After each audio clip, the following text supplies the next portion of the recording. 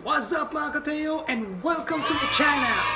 Kung ikaw ay napadpad sa aking channel, it's a good thing dahil meron na naman akong bagong subscriber. Sino? Ikaw! Oo, ikaw! Kaya please like, subscribe, and hit mo na rin yung notification bell for you to be updated on my next incoming video.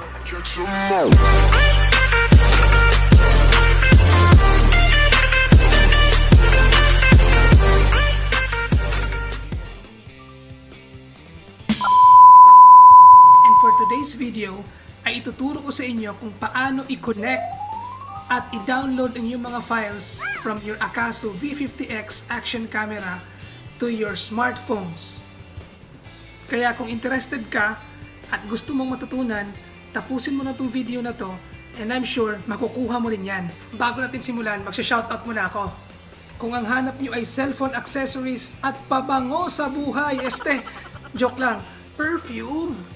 Ayan, shoutout sa L137 Shop for my AirPods. For the audio clarity of my vlog. Thank you. Ayan, yan ang Facebook page nila. Kaya simulan na natin mga kateo. Let's rock and roll! Ayan.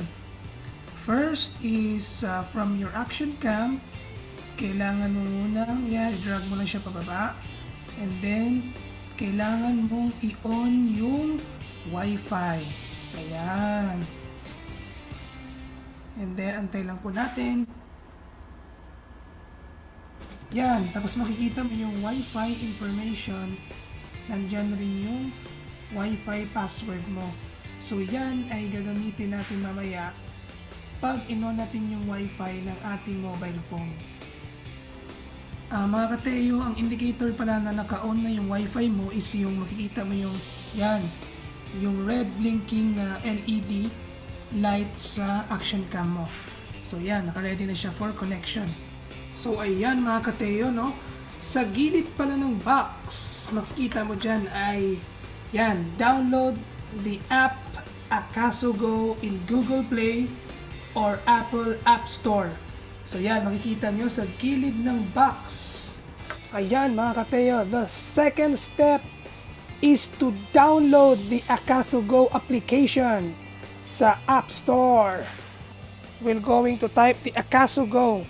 Ayan mga kateo, no? Kailangan mo i-download yung application na yan. Yan, AKASO Go. So after mo siya ma-download kateo, no? Andyan na siya, AKASO Go. Swabing-swabe, andyan na. So i-open lang natin siya. Then you will go to choose your camera. So you will go to choose V50X, which is the latest model for the AKASO action camera. Yan! And then click mo lang yung live preview. Alright! So yung camera mo and then yung phone mo it's already connected.